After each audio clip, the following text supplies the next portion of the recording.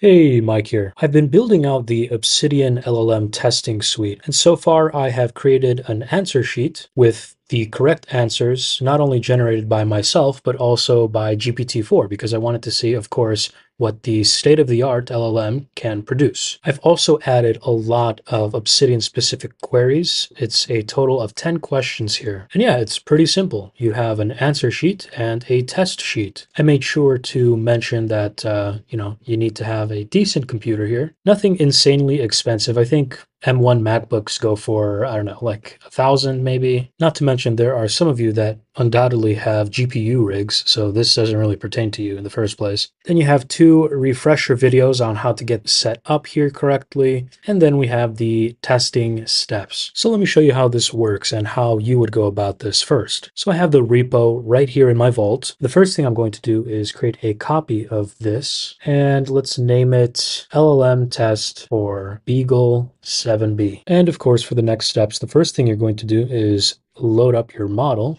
We are testing Beagle 14, and once it's loaded up, you're going to start the server, make sure that everything is set to on. You are using a port that is unused by any other program, and for the most part, you're going to want to use the ChatML preset, especially if you're using any type of Dolphin model. And yeah, I've found that ChatML works perfectly for the Beagle LLM. And next, what you're going to do is hop into the test that you have set for the model that you're testing. Put your cursor after the first question and answer pair, the one that's unanswered, of course. Select everything else past that and just cut it so that the only question is the one that doesn't have an answer to it yet. And after that, you're just going to go into your command palette, type in generate text. Or of course, if you have a hotkey set like I do, you're just going to hit your hotkey and it should start processing and generating the text. And there we have the answer. So now what we do is just paste the remainder of the test and we just do the next